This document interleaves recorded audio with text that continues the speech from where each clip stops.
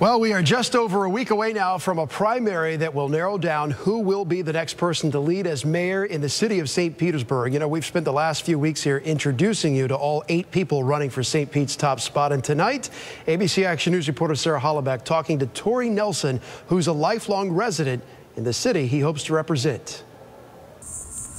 When Torry Nelson sees a problem, he immediately looks for a solution.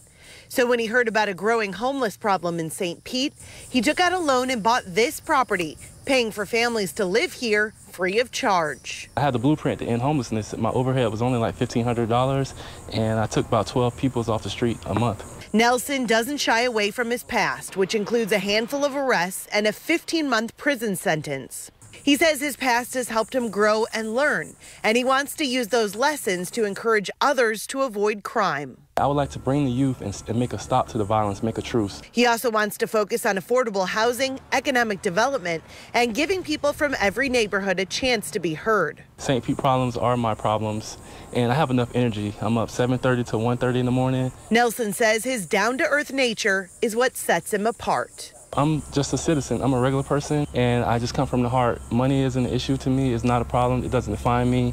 And I'm the mayor that's going to roll up his sleeves. In St. Petersburg, Sarah Hollenbeck, ABC Action News.